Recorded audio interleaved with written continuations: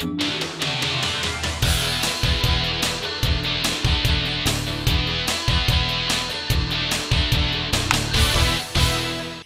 and thanks for joining us today on Playing the Field. I'm Maria Serrao. Welcome to my house. Now, this is our very first show back since, I guess it was probably March when we did our spring training show, and then everybody's been sidelined by the coronavirus. But not to worry, sports are on their way back. We've got lots of guests on the show today that are going to talk about Indy Car, football, baseball, you name it, we're going to talk about it. So don't go anywhere. We'll be right back. We are back, and I am now joined by my first guest, Rahal, who would have been my guest about 2 weeks ago at the Long Beach Grand Prix if we had been at the Long Beach Grand Prix. Graham, how are you doing? I'm good, thanks. Yeah, it's kind of strange not to see you there. Exactly. I feel like a yearly tradition for me since I first began, going to Long Beach a long time ago. But yeah, we're doing all right. I think. Hopefully we're starting to get towards the end. We're seeing the light at the end of the tunnel in this deal and able to start to look ahead and maybe get back to some racing soon. Yeah, I definitely want to talk about that. But first of all, what is life in quarantine like for you and Courtney the last month and a half? Well, it's been great. In a weird way, it's, we've been able to spend a lot more time together than we normally would have, which has been nice.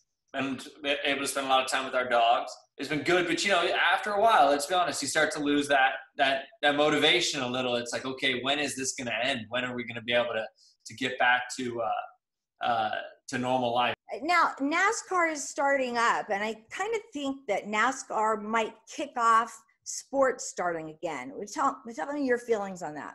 I think you're spot on. I feel like they were always going to be the sport to take the boldest move.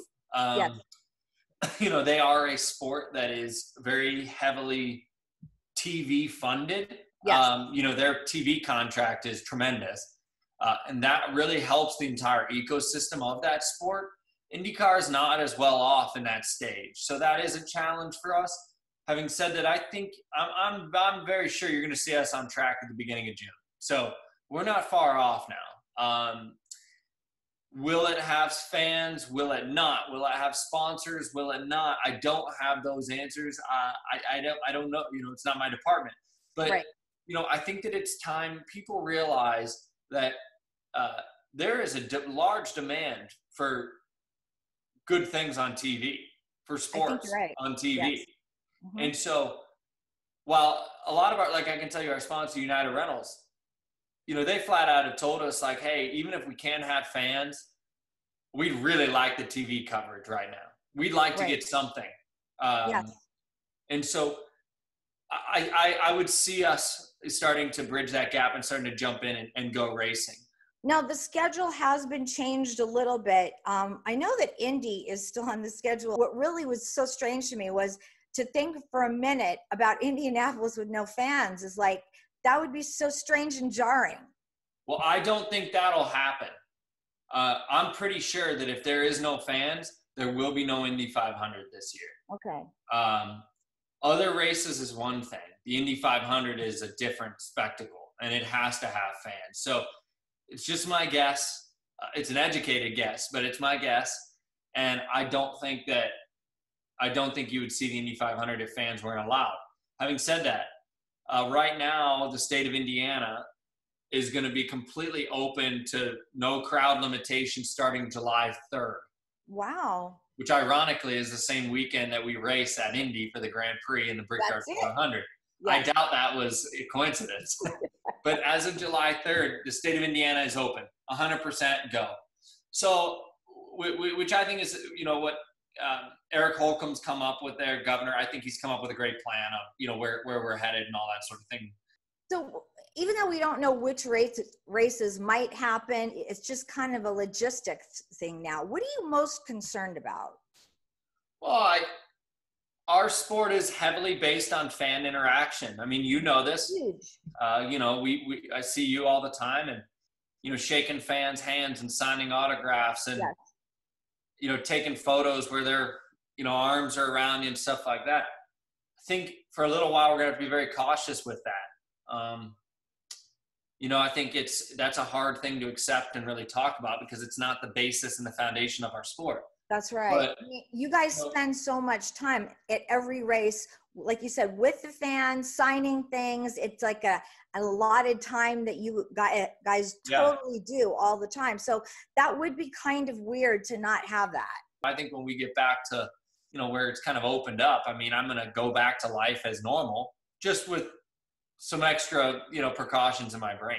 Maybe we'll have like a little hand sanitizer station when somebody comes up for an autograph. They can just pump, you can pump it. I think it's not, and I know that when we were about to do St. Pete this year, right before this all blew up, that was going to be the case. They had hand sanitizing stations all over the racetrack for fans. There we go. So I do think that's going to be something that we're all going to be. Luckily with United Rentals, to be honest, it's not even a sponsor pitch. They literally have sanitizing stations we can rent. So we can easily get those. You'd be the leader here. Yeah, we can make that happen. Okay, now Graham, tell us a little bit about these virtual races because there's no racing going on and they got very chippy. Oh yeah. Oh yeah. Well, we're competitive people. Yeah. I remember Michigan, we ran up front at Michigan, top 2, top 3 all day. And in the end, we kind of got hosed by a little strategy mishap because it was a virtual race. And I remember because Dale Jr. did that race. Yeah. I talked to him after the race and he was like, man, I cannot believe how competitive everybody is. And he's like, everybody's taking this so seriously. And I said, well, at the end of the day, like everybody's racers and I don't want to lose to Willpower or whoever else, and so I go out there and we want to win. I think everybody's just itching to go, at this stage. And so we're all kind of, hey, what have you heard? What have you heard? And you get all this drama going back and forth. But, I think we're just ready to get out and go. Hopefully it will be June in Texas. Is that the last thing that we've heard? Yeah, so I'm pretty positive June 6th in Texas, which was our already scheduled race weekend. I think that we'll be going there. Hopefully Monterey's still on the schedule. But as of right now, yes, Monterey is on. And there's 2 races in Monterey. So Monterey's a doubleheader weekend. So hopefully we'll see a lot of people there because it's going to carry a lot of weight. Obviously, you don't have Long Beach this year. You had to replace that. That race ultimately became Monterey. Well, for selfish reasons, I hope Monterey stays on because that would be our race to go cover. So yay for Monterey. Same here. We all love it up there, and we get a lot of friends that come up from Southern California where my wife's from and, come up to see us in Monterey and stuff. It's one of the most beautiful areas of the world.